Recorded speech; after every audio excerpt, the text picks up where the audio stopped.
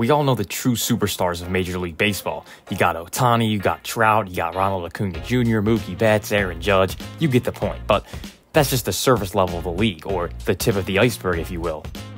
It's time to take a deep dive into the depths of the iceberg and find some of the best players from the 2023 season that nobody's talking about. The first level of the iceberg was already kind of mentioned, but it is the big guys, the guys who are talked about 90% of the time, and it gets kind of boring. We know who they are and what they do, so let's just move on to level 2. In the second level, I guess you could call it the overshadowed tier, there are two players that live at this level, and they are Ha-Seong Kim and Bobby Witt Jr. Kim, of course, playing on the Padres, has two things going against him. The team is massively underperforming, and there are bigger names on that roster. But even with a stacked roster, he has been the best player on the team in 2023. Kim has put up 4.6 FWAR in the season so far, and that is good for 11th in the league amongst position players. He also has a WRC plus of 129, meaning he is 29% better than the average hitter this year. And also is one of the best defensive middle infielders in the entire league. He is getting more attention as the season goes on, but if you ask the casual fan who's having the best season on the Padres, they probably aren't going to say Ha-Seong Kim. Now, Bobby Witt Jr. was a huge prospect. Last year was his rookie year, and it wasn't amazing, but it wasn't bad either. Julio Rodriguez and Adley Rutschman kind of took all the attention away from Witt. This year, though, he's having a better season than both of them. He's put up a 5.1 FWAR, and if it wasn't for Shohei Ohtani, he would be in the MVP conversation in the American League. Corey Seager and Ohtani are the only two players in the American League with more FWAR. Now, the problem is that Witt plays on the Royals, who are one of the worst teams in the league and are having one of the worst seasons in their entire history of the franchise. Even though he is one of the best offensive and defensive shortstops in the league, not enough people are talking about how he's having an MVP-type season in his second year in the league. Now, these guys are names almost all baseball fans will know, but they don't really associate them with the top tier of guys, even though they're having outstanding seasons. Now, moving on to Tier 3, there are two guys here whose names get thrown around here and there, but they aren't in the MVP race or anything, but are still some of the best players in the game. The two players are Nico Hoerner and Patrick Bailey. With the Dansby Swanson signing in the offseason, Hoerner has played second fiddle up the middle. That kind of rhymes. Well, it does rhyme, not kind of. With the Gold Glover, but he has had just as good of a season, arguably. Hoerner makes a lot more contact and gets on base more often than Swanson, but he is definitely lacking in the power department, part of the reason why he is overlooked. Hoerner shines on defense just like Swanson, but he's also great on the bases.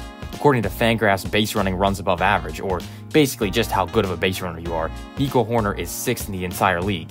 He doesn't strike out, he gets on base at a good rate, and runs the bases really well. All aspects of the game that are sometimes overlooked, but are just as important as the doubles and home runs.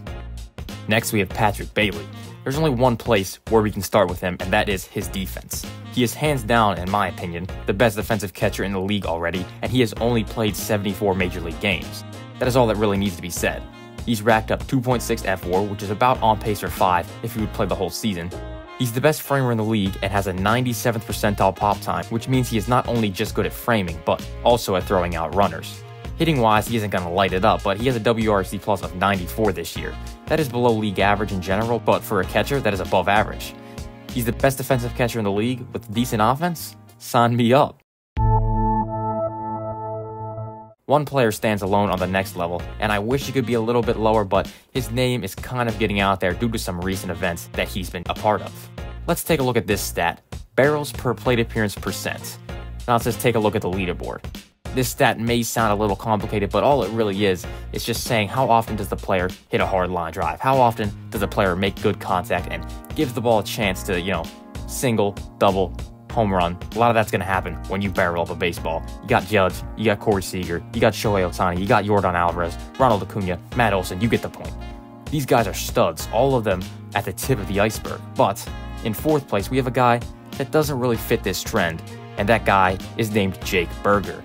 Now, if he wasn't traded at the deadline, he would be a lot lower on the iceberg, but with the trade, he's gotten some attention and it is well deserved. Now, he doesn't walk all that often and strikes out a fair amount, so he isn't a superstar hitter just yet, but he hits the ball hard and he hits it hard often. And as you can see from this list, if he keeps this up, he will most likely make a name for himself in the big leagues. Now, I hear you. Where are the pitchers? You know I love pitching, so we gotta get some love on here for the pitchers. And there are no better representatives than Tanner Bybee and Cutter Crawford. Now, If you don't follow baseball super closely, you might not know what team these guys are on, or you might not even have a clue who they even are. Tanner Bybee was a top 100 prospect coming into the season, ranking 74 on Fangraphs and 55 on MLB Pipeline. Bybee has been pretty good, especially for a rookie this year. He's put up a 3.01 ERA in 119.2 innings of work. He strikes out just about a batter an inning with a K per 9 of 8.8, and he walks 2.8 batters per 9, giving him a K per walk of above 3, which is great for a starting pitcher, and he is just 24 years old. While Shane Bieber and Tristan McKenzie both struggling with injuries, the Guardians may have found their new ace in Bybee. His best pitch by far is his slider, which he throws about 28% of the time. It has 2.5 more inches of drop than the average slider and has 5.4 more inches of horizontal break than average, which means it's pretty good. Against the slider, opponents are hitting just 210 and the expected batting average off of it is only 193. He often gets lost in the Rookie of the Year talk amongst bigger names like Gunnar Henderson, Masataka Yoshida, and Josh Young. He will definitely get some votes though, and I wouldn't be surprised if he finishes in the top 3 for the award. Cutter Crawford is having a similar season to that of Tanner Bybee's. Unsurprisingly, Cutter Crawford throws a cutter. Now, it's not a lights-out pitch like a Mariano Rivera or Corbin Burns cutter, but I kind of wish it was. It would kind of fit the brand. But it still is pretty good, and he gets some good movement on it. It still gets hit pretty decently though, with an opposing batting average of 288, so not great but not awful. His real bread and butter pitch is the four-seamer, and has been the biggest difference for him from last year when he put up a 5+ ERA as a rookie. Now, he doesn't throw it all that hard at 93, 94 miles per hour, but he spins it, and he spins it well. He's in the 22nd percentile for fastball velocity, but 90th in fastball spin. To put it simply, the more spin a fastball has, the faster it looks and the harder it is to hit, and the numbers support that for Crawford. He throws the four-seamer 39% of the time and holds opponents to just a 173 average and a 346 slugging percentage, not to mention he has a great sweeper and curveball that he gets a lot of chase with. So with those two pitchers out of the way, Tier 6 is going to have even more, and they have 6 pitchers in this tier. I know, riveting stuff. These guys are even lesser known, mostly because they come out of the bullpen and they aren't closing games. Unless you're a fan of the team that they play for or watch a lot of their games, these pitchers aren't going to get a lot of coverage since they aren't closing games and aren't going to be all-stars, but these guys are just as good and even better than some closers around the league. Now, here are their faces, and I challenge you to name all 6 of these players. Even if you're a die-hard baseball fan, you are probably going to struggle, and most likely, you're not going to get all 6. But, in fact, these are 6 of the best relievers of the 2023 season. Let's dive into the numbers. And there are their names too if you want to check your answers from earlier. If you got all 6, you can put in the comments, but I probably won't believe you anyway. We got Tanner Scott, Joel Payamps, Gabe Speier, Mark Leiter Jr., Josh Sborz, and Ryan Walker. The numbers that stand out right away are the strikeouts, and for good reason. For relievers, strikeouts are pretty important. You know, they might come in with a runner on third or second, and the only way to truly guarantee that that runner doesn't score is with a strikeout. Also uncommon is the walk percentage, with most of these guys posting pretty low numbers. The last thing you want out of a bullpen guy is to come in and start giving up free base runners. And these two things, striking out a lot of people and not walking a lot, shows in their production, as all of these ERAs are pretty low, and it's not that surprising seeing all the other numbers. Sborz' ERA is a little higher, but his underlying numbers are as good as they get, and I do think that makes him one of the better relievers in this league, and he deserves to be on the Iceberg. Things aren't going his way this year. His expected ERA is below 3 at 2.89, which obviously is good, and much better than his actual ERA. Now we're getting into the deep depths of the Arctic Ocean, and things can get a little bit weird down here. In these depths, WAR doesn't exist, batting average doesn't exist. We have to go deeper than that. We have to go deep to find these unsung heroes, these diamonds in the rough. And nobody represents these depths as good as Lamont Wade Jr. Wade doesn't get a lot of attention, even as one of the better players on a playoff contending team. His main strength is his discipline at the plate, and he has a 15.3% walk rate, which is good for 9th in the entire league. He chases just 18.2% of the pitches outside the zone, which is 12th in the entire league. Now, he doesn't have a lot of power, and if he did, he probably would be a star by this point, but he still has put up a WRC plus of 123, which is top 35. You wouldn't think of a Lamont Wade Jr. when you're thinking about the top 35 hitters in the league, but out of the qualified hitters in 2023, he is certainly in the conversation. And it's not like he's only facing righties, you know, a platoon bat, playing against righties only, getting pinched hit for against lefties. He's playing almost every day, he's facing a fair share of lefties, and he's not doing all that well against them, but I've definitely seen worse. If you could just hit for a little bit more power and find some consistency against lefties, the league better watch out for Lamont Wade Jr. And now, we have finally reached the bottom, the deepest, darkest star of the 2023 MLB season. Now let me break his numbers down for you. He is 12 outs above average, tops in the league at his position, #1, and he probably should win the Gold Glove this year.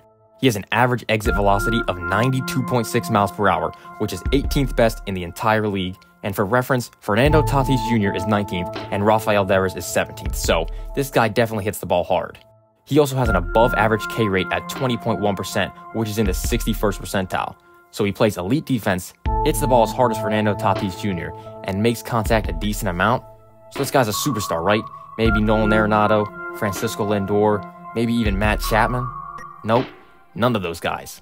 Actually, this player has never made an All-Star team, never won any award, and is in his 4th season in the majors. In the month of August, he's hit to a .306 batting average, .348 on base, and .565 slugging percentage with an OPS of .913. He has a WRC plus of 140 in that span. He has a career high in home runs this year, career high in slugging percentage, and looking like he's turning the corner. The player is Nyjer Morgan. Okay, I'm sorry. That was a joke. Seriously, it's Ke'Bryan Hayes. Yes, Ke'Bryan Hayes, and not many people are talking about him, but I think more people should. Maybe as the Pirates get better, and they are looking like a young competitive team next year, he could get more attention. And the Pirates have him on arguably one of the best contracts in the league in my opinion. Well, maybe behind Ronald Acuña Jr., but he's getting paid $70 million over 8 years, which is an average of just $8.75 million per year. There's a team option in the 9th year for $12 million, so this contract takes up 3 free agent years, but it could be possibly 4 if the team decides to execute the option.